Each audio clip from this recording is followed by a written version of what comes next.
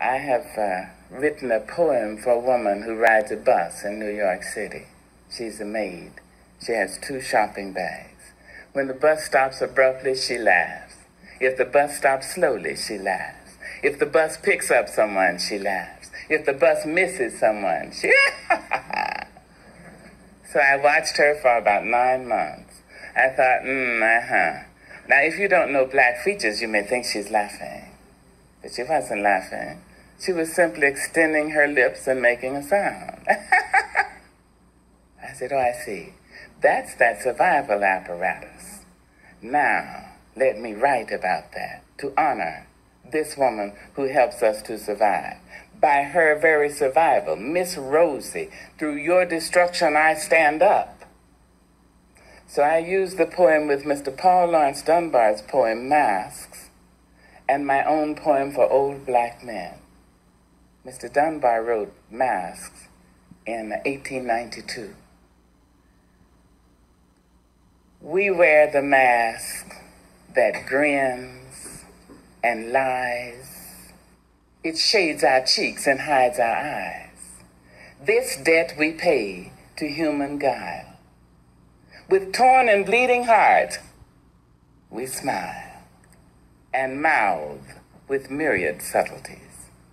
Why should the world be overwise in counting all our tears and sighs, and they let them only see us while we wear the mask?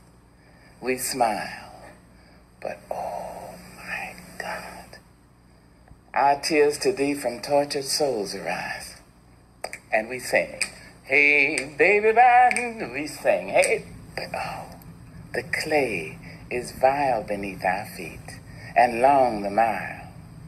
But let the world think otherwise.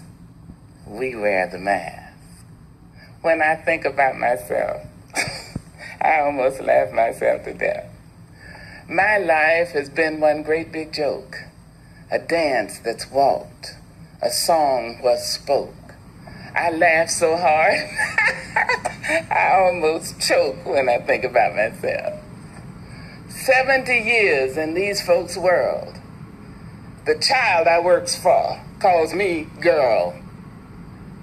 I say, yes, ma'am, for working's sake. I'm too proud to bend and too poor to break. So I laugh until my stomach ache when I think about myself. My folks can make me split my side. I laughed so hard, I nearly died. The tales they tell sound just like lying. They grow the fruit, but eat the rind. I laugh until I start to cry when I think about myself and my folks and the little children.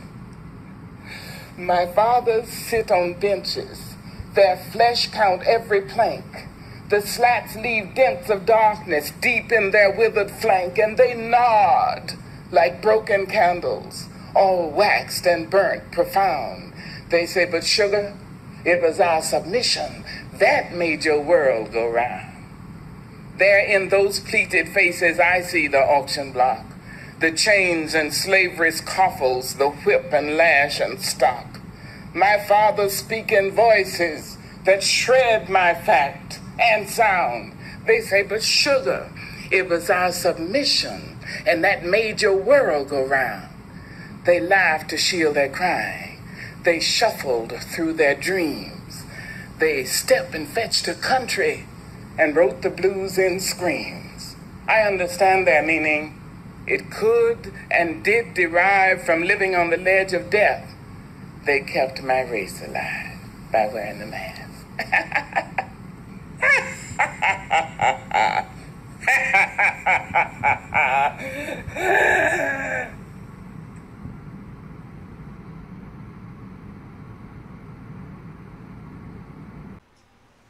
Thank you for inviting me to join you. I almost feel after what you shared, I almost need a moment of silence. I know that there's so much of this is reflection. But I guess for me in real time, I did write something, but now I'm a bit stunned.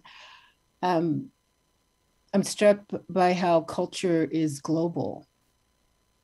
What I thought was pain that radiated only in certain circles and could only be understood by certain people, it seems to have seeped out, with a clarity that's embodied in your own loss of people who were part of your congregation and friendship, your own desire to see freedom without constant bloodletting. And I appreciate your choosing Maya Angelou. I was a bit conflicted at first. I mean, one, she's magnificent. So, after she speaks, we should just say the ending closing prayer and go home. At least that's how I feel sometimes. But there's another aspect. It's the complexity of our politics. And to whatever degree we are fellow or sisterly travelers on the same path towards agape, I find that we have no consensus of the way forward in terms of a political path. And so, I mean, does love save us? Does love redeem us? Does love comfort us? I would say yes to all the above. Is love sufficient to free us? Honestly, I have no idea. Particularly Miss Angelou saying, that our ancestors, our parents, our grandparents claim that it is their submission that allowed us to live this long. I feel that's a conflicted gift. I'd rather they had not submit, but I am grateful that to the extent that we did, I live and my children will live. But there's this grating on the nerves. There's this shredding of the soul with every aspect of submission. So thank you for reminding me, not to say that I didn't know, but it's always helpful to have reminders of the spirituals and the blues, and to hear it on the piano, to see it, the youth singing. I mean, they're our future, right? And there's an abandonment of love in those songs. And in the brief time that I have with you, maybe I'm exploring or trying to learn how much of that abandonment also appears in our politics. So in this world that's filled with wonder, right? It's a wonderful world. I started thinking about Louis Armstrong. Wasn't always a fan of his politics, but I do play that song when my nerves are shot.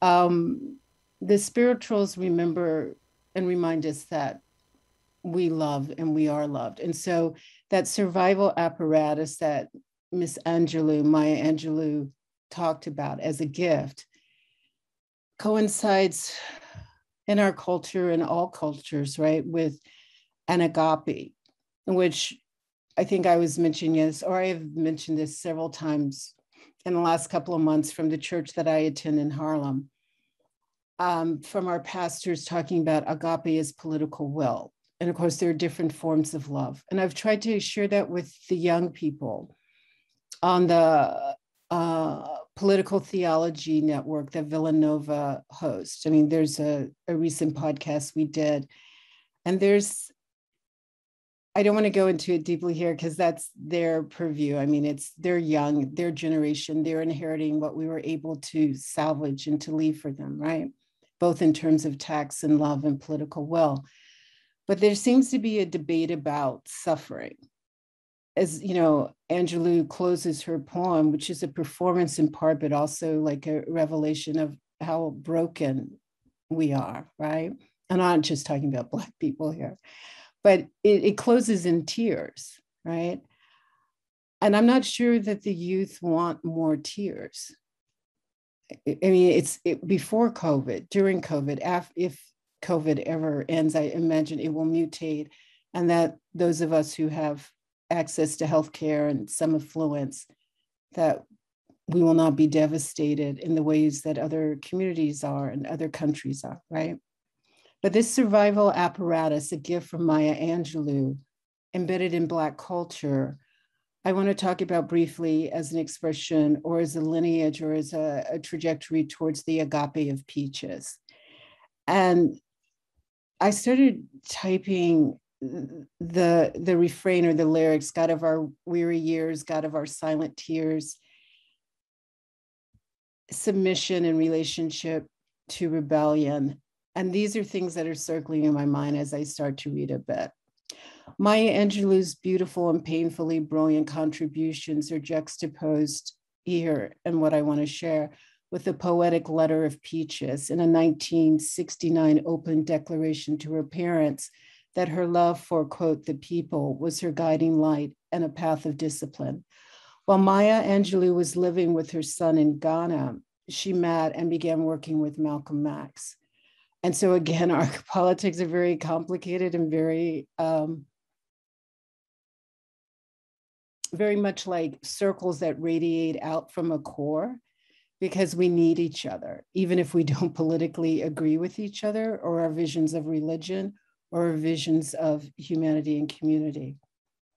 So Miss Angelou learned from Malcolm, who was assassinated in 1965. And then, of course, we understand 68, Martin Luther King would be assassinated, along with Bobby Kennedy. It's the constant loss in a violent world and a premier democracy that functions as empire, that sees people as disposable. Even when we need our leaders to stay, they transition too soon and too violently. So I recall Angelou, I only really met her in the sense that I was in a huge gathering decades ago in the 1980s when James Baldwin died. And at the Cathedral of St. John's the Divine, a number of us walked from Union, where we were seminarians, and we walked south, down a number of blocks. And we entered the cathedral, which was cavernous, right? It's just like a huge cave, right? It's like primal. And there, Toni Morrison, Maya Angelou gave a eulogy for James Baldwin, who we also know loved us, right? And also was isolated as a Black gay man who moved to France, who found that living in the United States to be unbearable. And so I'm really interested about your community in San Miguel.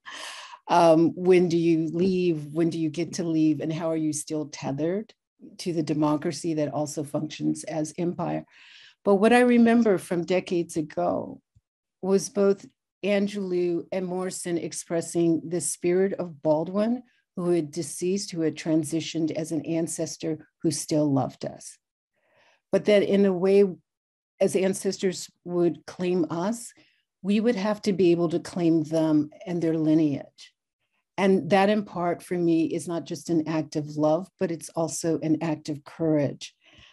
And unlike Angelou or Toni Morrison, who became these luminous writers and international celebrities, and people would want to hear from them, like not just the writing, but also the voice, their very presence, because it was reassuring and they would never disappear. Like, because we have the text, we have the memory, we have the videotape, we have Peaches. And so Peaches is a Black teenager in the 1960s who agreed and who wanted to, as an expression of agape, to join the Black Panther Party. Again, it's not just that on the spectrum our politics are so diverse. I see them as circles, as concentric circles, that we can move from this circle into this circle to the next spiral, flip it on this side. Because the way we love under, as Cliff said, 400 years, if you go with Arab enslavement, it's looking like more of a millennium. The way we live and get formed as a people under captivity is people who mutate. As Angelou said, the planks that cut into your bottom, the lies, the mask that you wear for submission so you don't get lynched or have your children disappear in foster care, right? These are constant zones of captivity which change us and change time and change how we occupy space. And so when I go to Peaches, and I don't know her last name because it's her nickname, she is the opposite of Maya Angelou, but she's the same as Maya Angelou. Like, it's the people who love us, who will never be celebrities, you will never find on tape, you will never pick up their book from Amazon. Not to say I'm advocating you shop at Amazon at all, right? But their disappearance is the reappearance of us. And it becomes like a song itself, like what was played on the piano, what was seen with the youth, singing the national anthem, which is actually now an international anthem, a global call, not just for love, but for survival and resilience. And so Peaches joins a party that the government and the FBI is going to designate for extermination. And so the violence will be brutal. It will be legal in the sense that no one will ever go to prison, for the assassination of Fred Hampton and Mark Clark in Chicago in 1969, in the same way in which there's police impunity today in terms of taking certain lives from people and communities that are not registered as fully human. And so this juxtaposition that I'm trying to do is not a contrast to say that Maya needs to be like Peaches or Peaches needs to be like Maya.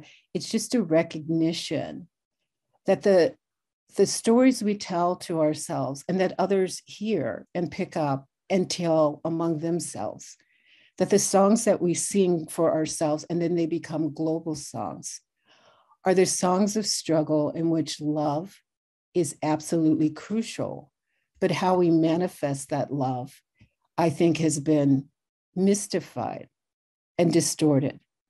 And whether or not we're willing to love throughout pain and suffering within the context of a prison or jail like Rikers or an empire like the United States, I don't believe we have clarity. I believe we have religion, we have spirituality, but we don't have agreement. And now I'll let Peaches speak for herself. This was posted on Facebook, which I'm not on, but someone sent it to me. And I believe this would have happened in December 1969. December 4th, 1969 was when Fred Hampton and Mark Clark were assassinated. But within a week, the Los Angeles police practiced SWAT. That was their first, weapons tactical team. And they practiced it on a Panthers headquarters in Southern California. And this is where Peaches would have been until she was through a very violent encounter where they shot up a lot of people, but people survived, unlike Fred Hampton and Mark Clark, and she was taken to jail. And then this is the letter that she wrote her parents, which I'm calling the agape, which is the love by political will of Peaches. The title is Open Letter to My Mom and Dad from Peaches, Political Prisoner. Mom, Dad, I'm communicating this way to you because it would take too much time and an emotion on my part to do so through glass windows and earphones. Mom and Dad, you both have always wanted me to be someone you and others, most of all myself, could look up to and respect. All my life, I've been taught that people were people. All my life, you've told me that no matter what I was or how I was, be the best. Mom and Dad, I am a Panther. I am a revolutionary woman. I'm willing to fight and die for the rights of myself, my people, and all oppressed people in general. What greater pride can one have? How much dignity can one feel? How much respect can one receive if he or she takes the initiative to go after and fight for a goal? Mom and Dad, I love you both for striving and working and sweating so that I might have the things that I needed. I love you both for what you've taught me. Sure, I could go out and hold any job I desire, have all the luxuries in life, get set and die of, quote, natural, end quote, death. But to me, there's more life than that. There are the people who need to be helped and loved. not stepped on, used, and misled as we have been for so long. I've found what I've wanted out of life. I didn't find it in the streets or through dope or through luxuries. I found what I wanted through the Black Panther Party, and that is to, quote, love and serve the people, end quote. Please, Mom and Dad, I love you for what you are and what you do. Can't you love me for what I am and what I do? Love, your only child, Peaches. So for me, the question becomes whether or not we want children like Peaches, whether we want to raise, whether they're biological or adopted, or just the children, the youth that we embrace, whether we want children that strong, the ones who would confront government, the ones who would give up the good job, the ones who would forego shopping and consumerism in order to love a people that is tangible and real, but also on a certain level, an abstraction, right? I mean, maybe this is why I can't quite fathom agape, even though I want to follow it. You know, my parents have transitioned, so I won't write something like this for them, but maybe this is what I write for my children, right? That it could have been about more accumulations. It could have been about more publications. It could have been about more politics that resonated with institutions that are well protected and shielded from poverty and war and its most horrific expressions. But perhaps it's this rejection of, I don't want to call it cynicism, but I wrote it down, so I have to read it. Perhaps it's Peaches' rejection of cynicism and the luxuries of what some would call bourgeois or middle class or upper class living that shapes her desire to serve. And then that's why agape shines. How we're influenced daily by celebrities, by leadership within democratic parties, by lobbyists, by constant news feeds on war and rumors of war, how we're overly influenced and distracted in ways that the disposability of the impoverished and captive communities don't fully register. Seems to me that perhaps this is the dialectical dance we're going to be doing for some time, right? That, I'll just talk for myself, that working for institutions that are incredibly affluent, actually, I mean, literally they're billionaire clubs, sort of leverages a power where I think I can be helpful and useful. But it also pushes forward a deflection so that what I remember and what gets impressed upon me is the culture, the radical culture, the Black culture that is more acceptable to the norm, and not the cultures that get forgotten because we don't even know Peaches' birth name. And we wouldn't know how to find her, even though I'm sure she's down the block in Detroit, in the Bronx, in Brooklyn. But if we desire the agape of Peaches, do we accept the terms of sacrifice? Because there's no way that you can love people who've been designated, as Angelou aptly described, or I would say performed, but not in the sense of a performance of entertainment, but a performance of devastation and emotional recognition and reconciliation. That if we love that much, we'll be paid in ways in which a price will be exacted, if that makes sense. It sounds more convoluted. I could have gone more directly. If we love that much, we will be punished, right? And that's why we wear the mask. So I'm starting to think, as I've gotten older, maybe, we take off the mask and then people see who we are, not just in the terms of how we suffer, but also in terms of our agency, which isn't always pretty. And it's not always something that can be reconciled with liberal culture or with multiracial cultural, intent and commitments. So Peaches does not plead for family love or familial love. She does not plead for the love of democracy or the love of nation. She does not plead for the love of peace and stability. She pleads for the love of freedom that can be shared by everyone, including women in ICE detention camps who are taken to a so-called womb collector for sterilization, right? Including in Rikers jail in New York City, where the suicide rates are skyrocketing and people are not taken to hospital visits or to mental health clinics, but they're brutalized or put again in solitary confinement, even though Barack Obama, and I have a lot of critiques on Barack Obama, but he did say that it was a human rights violation, right? And as I've said before, that we have a Black mayor and a Black woman, female police commissioner will not change the trajectory of predatory behavior.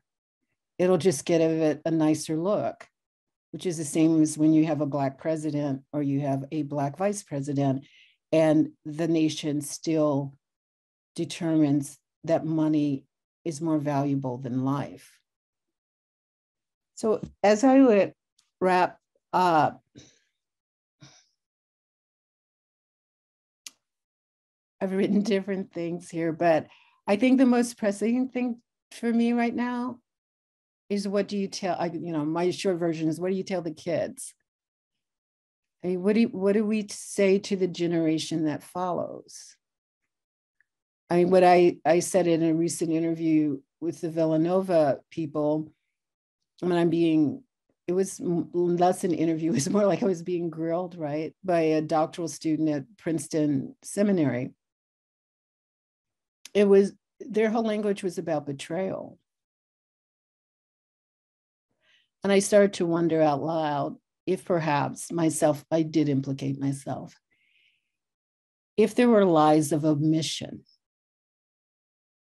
if we didn't love enough to say, I want to go back to Miss Angelou. I'm glad that you put her first and forward, but I'm also, you kind of messed up my Sunday by doing that.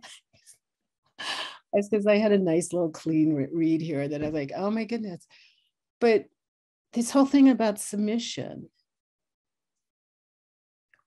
why would you stay on a planet without honor?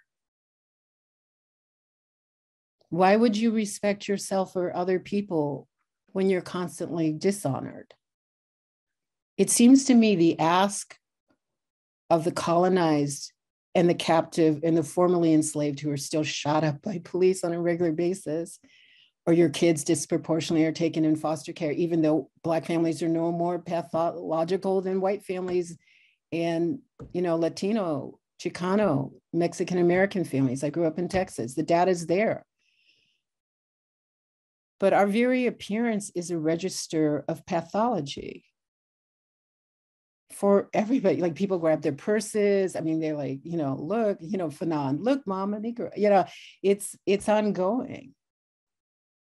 So what does it mean to love in disposability zones? And what does it mean when the children, the youth tell you that you betrayed them because you submitted? Angelou says that our ancestors said the only reason we get to appear is because they lied and they wore the mask. Our youth today say we are disappearing because you lied and you wore the mask.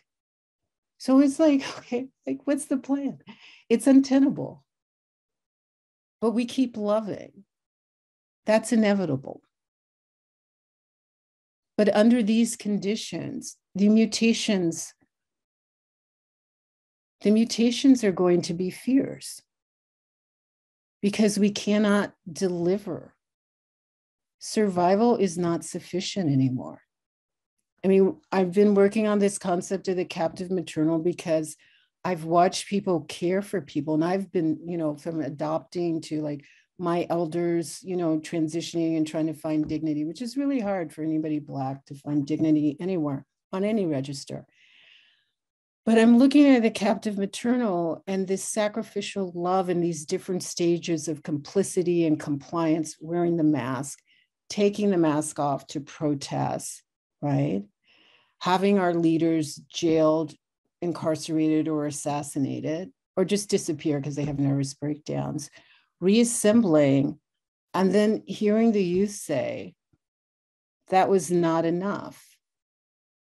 And so I want to close by thinking, I always say I don't have answers, and that's because that's the truth. I wonder if there are gifts that we can give before we transition. And if those gifts are shaped by abandoning ourselves to love, will a different kind of courage emerge? So even though they know